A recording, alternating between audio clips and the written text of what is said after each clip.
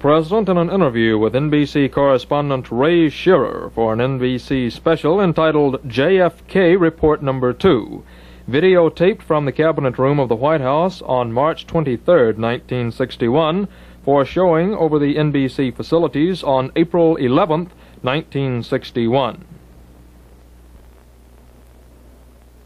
Mr. President, our notion in coming here is that while the members of your cabinet have become well-known, almost extravagantly well-known the last 3 or 4 months, the men who help you run the executive branch of the government, the thinkers and the doers and the persuaders around the White House, are perhaps not so well-known.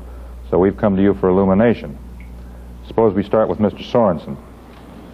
Well, Ted Sorensen is the counsel for the White House and fulfilled the same sort of responsibility when I was a member of the Senate. He's been with me now for 8 years.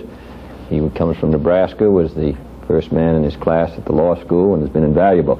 All the messages we send up go through him, and he has the responsibility for the final preparation from the White House point of view of all of our domestic legislative programs.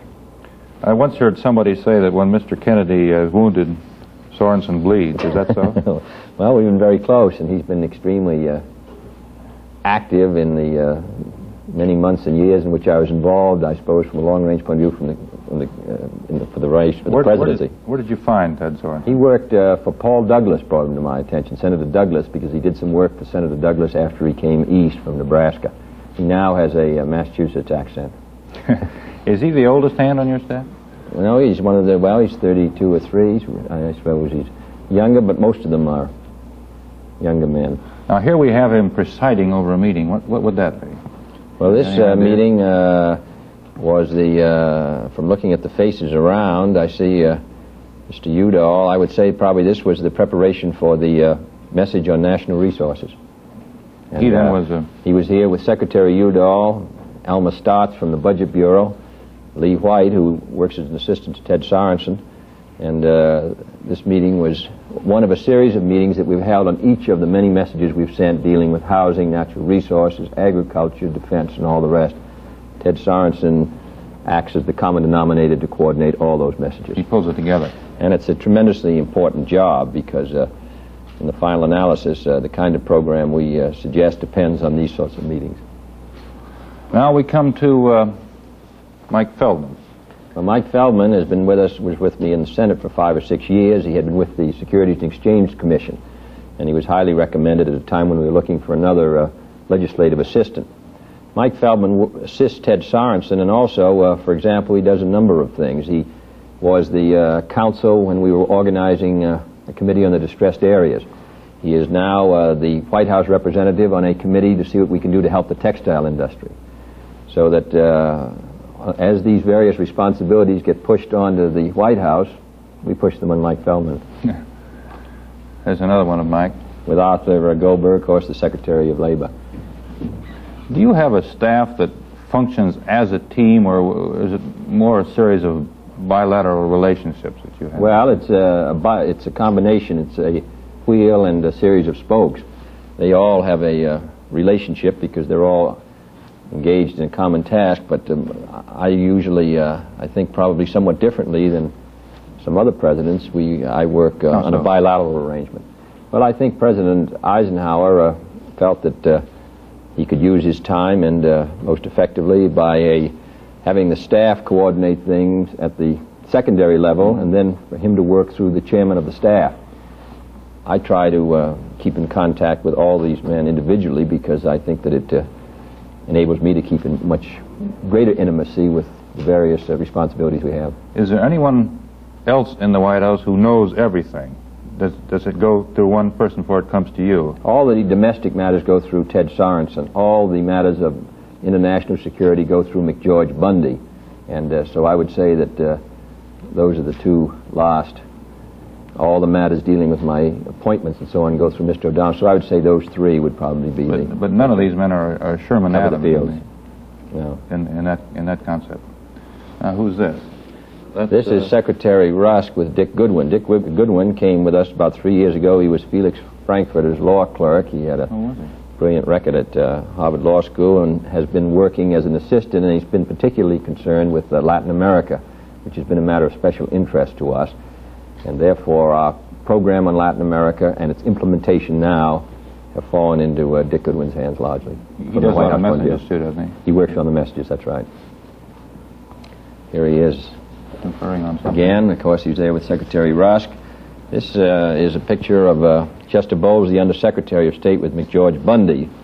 Bundy was the Dean of Harvard, and I knew him there.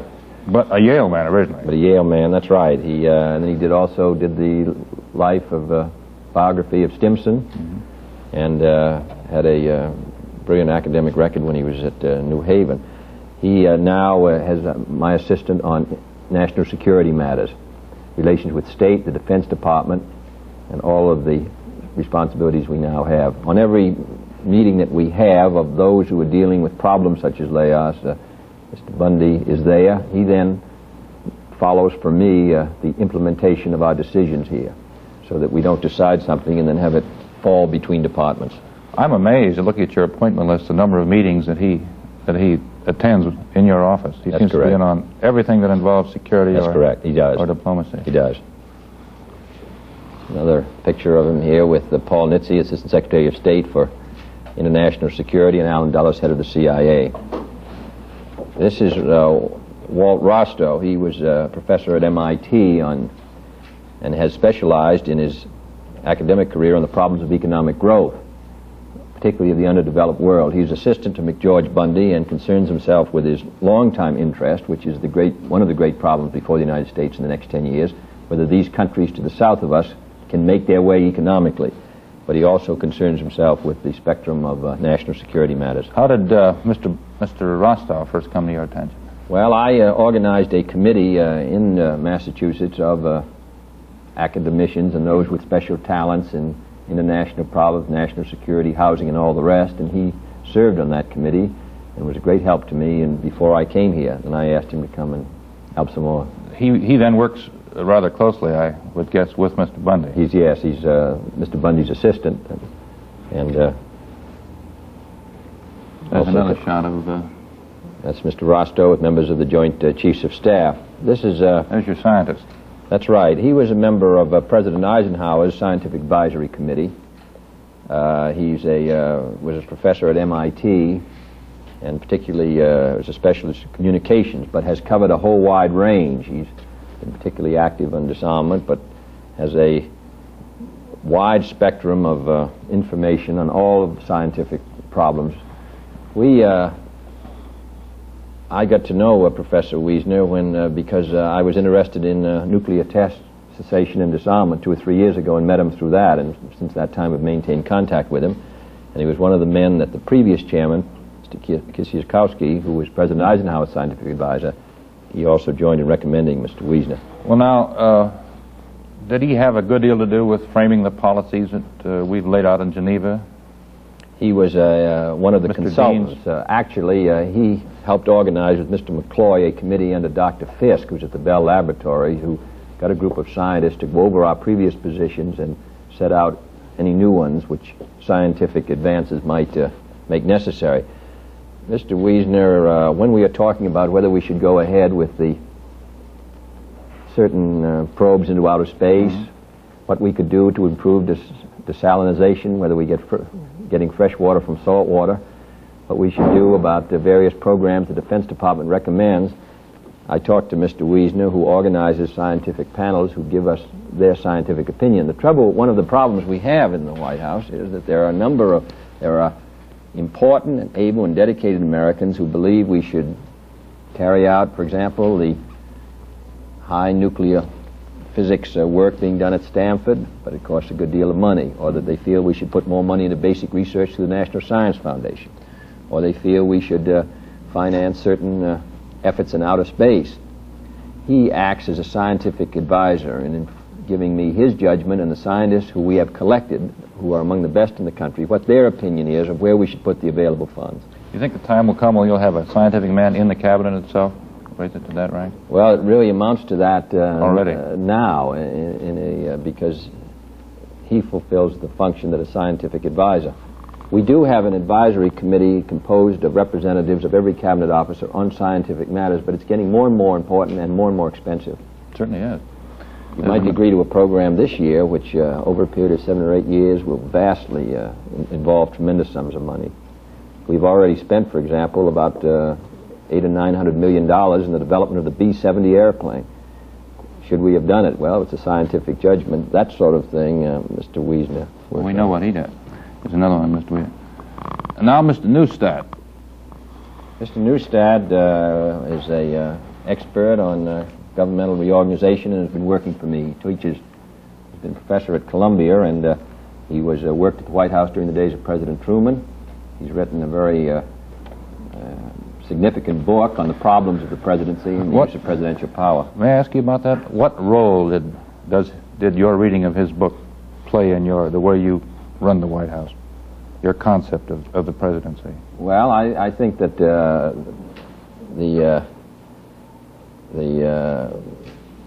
I think that from a whole variety of previous experiences, it has seemed to me that the president has many functions. One of his functions, however, is to try to gather together as many able people as can be gathered, and then to constantly stimulate them to action, and use the White House for that purpose. Professor Wiesner's book relates some of the occasions when Neustadt's book relates some of the occasions when presidents have used their power, and some when they've left their power in vacuum, and what has been the effect on the national interest by on both of those occasions. He's very modest about his book, but I take it that it did illuminate some new things for you. Well, I think it's good. Now here we have another Harvard man, Arthur Schlesinger. That's right. Professor Schlesinger was I've known for a great many years. He was, of course, the biographer of Franklin Roosevelt and Andrew Jackson and others. He has been working since he came to the White House, particularly on Latin America. He has made a trip through Latin America, 3 weeks, made a report, and has been working on a documentation of some of the problems that we faced with in the matter of Cuba, which we will hope to provide. Is he kind of a special projects man, and that Latin America happens to be his preoccupation at the moment? He'll move on to something else? That's correct. But Latin America is a great preoccupation of all of us now, and therefore he's devoted his time to that. Arthur is a thinker and a creator? That's right, and I think that Latin America is in a most critical period in its relation with us, and therefore if we don't move now, Mr. Castro may become of a greater danger than he is today. Here we come to, I think, one of the most interesting men in your family, Larry O'Brien. Mr. O'Brien has been working with me for a great many years, became active in my campaign for the Senate in 1952. He's in charge of our liaison with the Congress. When we have all these close votes in Congress, feed, grain, unemployment, Larry O'Brien loses a little more hair. He doesn't have much more to lose. Where did you say you found him? In 52? 1952. He had been working for another congressman from Massachusetts and was going back to go into business, but he came and worked with me in organizing our Senate campaign. Do you think he'll be bald by the middle of August? Well, some of it, he will be, or I will be. Here he is with Senator Smith of Massachusetts, who is my successor. Ralph Dungan. Now, what's he do? Ralph Dungan has been in charge of personnel through the government, securing it and making sure we get the people we should for positions. In addition, now he works in sort of a liaison with defense and state, make sure that I see all the messages that come in and that my memorandums to them get back. Did he work with Sergeant Shriver in this big recruiting program? That's correct, he did, and he November? continued. He's been doing it since then. And still does it? That's right. Though the job is just about finished now. Another shot of Ralph. Kenny O'Donnell. Kenny O'Donnell. He is appointment secretary and was my assistant for a year during the campaign and worked as my brother's assistant on the Rackets Committee. And he is in charge of keeping the DOA. I take it being was he a Harvard quarterback or halfback? He was captain of the football team up there. Pretty good training for keeping your door swinging all day long. Yes, did he work for your brother before he worked for you? That's right, he worked in the Rackets Committee. You mentioned that. There's another shot. Now we'd like to have you tell us what Mr. Dutton does. Mr. Dutton was Governor Brown's assistant. I came to know him during the last 12 months, and he did an extremely effective job for Governor Brown. He serves as the liaison for all the cabinet positions other than defense and state, and all the agencies of government, and also the governors. And he's the cabinet secretary, and so that he is our link with. He would pretty much know what goes on in all the departments. That's correct. That's what his responsibility is. How about Mr. Reardon? Mr. Reardon was my administrative assistant for 14 years, and he covers all the matters of concern, whether it may be matters dealing with some of the things we are trying to do in West Virginia for unemployment, and well, he follows up every problem. He is the oldest hand, then, I think. That's right. He's been with me from the beginning. Now, this gent here I happen to know pretty well, Pierre Salinger, but I'm going to ask you to talk about him. Pierre Salinger was the press representative, the press man, and an investigator, and a general activities figure on the rackets committees, where I first got to know him. He's worked very closely with my brother. Then he came with us, and about when we began the campaign, and then he's now taken Mr. Haggerty's job and speaks for the White House. He's added a cigar. He seems to be smoking more than he used to. He suddenly goes up in smoke. Here's another shot of Pierre presiding over some sort of... well, the White House is an important center of communications, and therefore his responsibility is great to express, to be responsive to inquiries, and also to present what we are trying to do on all the problems which concern the American people, so that this is a very important job and not merely an automatic one. It needs a good deal of judgment, which I think he showed. And Mr. Hatcher is his, Andrew Hatcher, who was a newspaper man from San Francisco, is his assistant. Now we come to Walter Heller. Walter Heller, I met when I spoke at the University of Minnesota, and when the time came to choose a chairman for our Council of Economic Advisors, he was widely recommended by some of the economists that I knew. The job of the council is to advise the president on the state of the economy and give a prognosis for the future. He is associated with Mr. Gordon, who was with the Ford Foundation, and Mr. Tobin, who was the Sterling professor at Yale of economics, and I must say I think they are exceptionally talented, and I think this is a terribly important job. The economy, what governmental actions should be taken which will affect the economy beneficially, employment, all the growth, all these come to the council, and I'm dependent upon them for their views on what actions we should take. What would you say is the hallmark of his economic philosophy? Growth, the need for growth? He's concerned with growth, as we all are.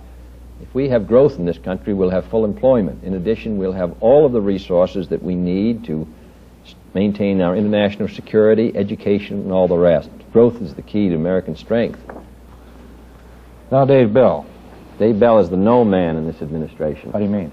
Well, the director of the budget is the president's right arm. Every program which is submitted, and Washington is filled with dedicated men and women who feel that the government funds should be spent for one purpose or another. And Defense Department, State Department, Agriculture, Labor, Education, HEW, and all the rest. And they make their recommendations with vigor. And they come and ask for presidential endorsements, and so do members of the Congress.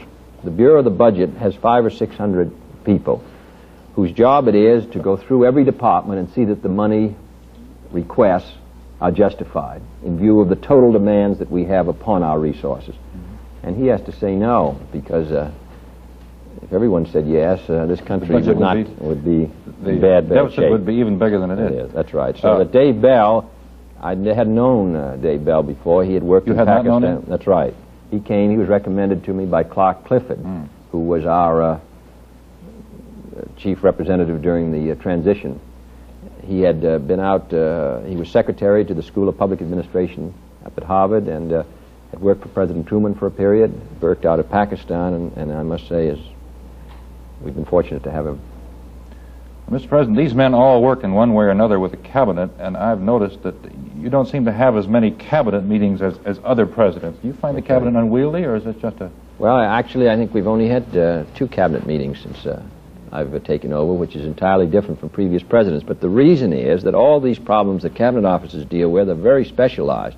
I see all the cabinet officers every week, but we don't have a general meeting. It really isn't much use in spending a morning talking about the post office budget and tying up Secretary Freeman, who has agricultural responsibilities, or Secretary Ribicoff, who's dealing with the problems of health and education and welfare.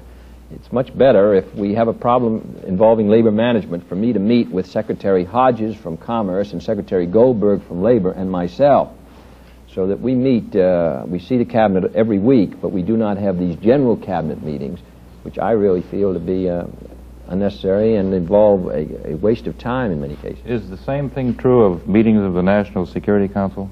To a lesser degree, that's also true. We meet, we've averaged 3 or 4 meetings a week with the Secretary of Defense and State, George Bundy, and the head of the CIA, Mr. Allen Dulles, and the Vice President.